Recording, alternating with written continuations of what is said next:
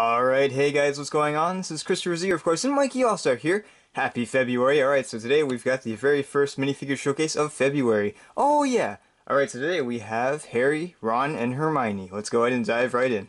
Alright, here we go. So starting off we have our main protagonist, Harry Potter, of course.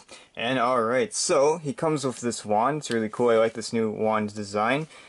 So you've got like this piece right here, it's like a little ball, and then you also have like this part right here. This is where the minifigure holds the wand. You also have like this wand part, of course. So yeah, pretty nice, definitely better than just like the plain old rods, more detailed, so that's pretty cool. And alright, here we go. So here is the actual minifigure. As you see here, he's got just the short Lego legs since he is a younger Lego person instead of like a teen. He has the even shorter Lego legs. So alright, they're just in plain black. And here's the torso. This is the same torso that all of the minifigures have. It is the Gryffindor sort of like sweater and tie combination right there. It is in dark gray. You've got some like wrinkles right there. You also have the lines down there for his sweater.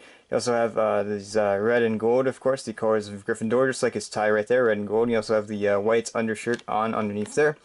And he has, of course, dark gray arms. And on the back, he has a little more detailing right there. You've got the continuation of his sweater details, like his collar right there, and you also have some wrinkles back there. Pretty cool. He has flesh-colored hands, of course.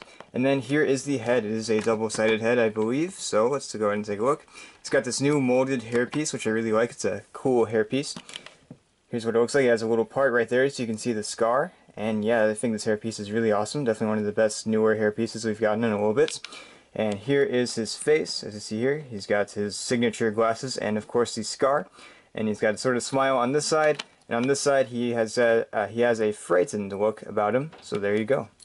And that is Lego Harry.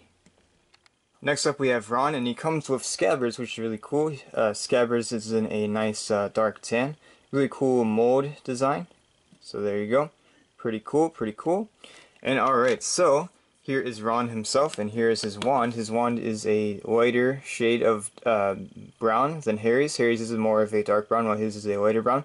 I like the little differentiation they have there for the minifigures, so that's cool. And alright, so we're going to skip over the legs and torso since they're the same as Harry's. Now here is his face. Now this isn't the hair that he comes with in the Lego set that he's in, but this is the hair that I thought would work better, since I figured that his hair that he's got, the Luke Skywalker hair, didn't work quite as well, and I figured this would look a little better. So, I don't know, it's not perfect either. I don't really know if there's like a perfect Ron Weasley hairpiece out, but I figured this was pretty close to how he looks in the first two movies.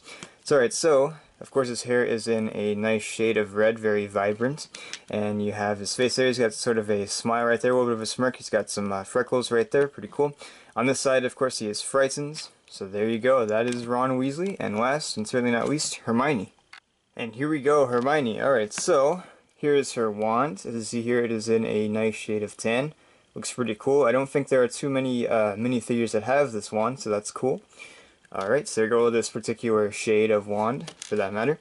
And alright, of course, like I said before, just like Ron, her torso and legs are the same as Harry's. So here is her head and her really cool new hair, which I really think looks pretty darn accurate to her in the first two movies. Very cool mold, and it's in this nice shade of brown, so that's really cool. That's what it looks like with her hair on. And alright, and here is her face. As you see here, she's got sort of just like a smile on this side, and on the other side, she has another frightened expression. There you go. Alright, so thank you guys for watching. I hope you enjoyed this video. Let me know if there are any minifigures you want me to showcase in the comment sections down below. Anyways, guys, I'll see you guys next time. Bye-bye!